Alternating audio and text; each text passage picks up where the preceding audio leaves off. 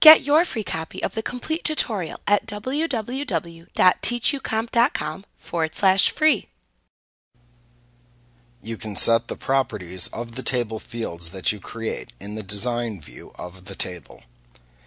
When you open a table in Design View, you name the fields and assign them a data type using the top half of the screen, which is called the Table Design Grid.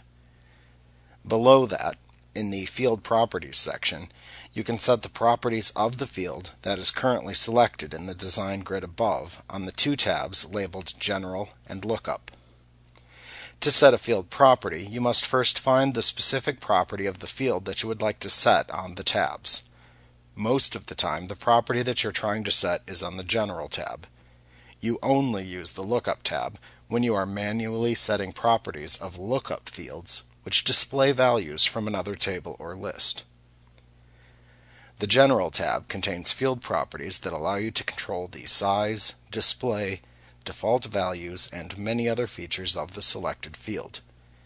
You can click into a property box and view information about its function or purpose in the right pane of the Field Properties section.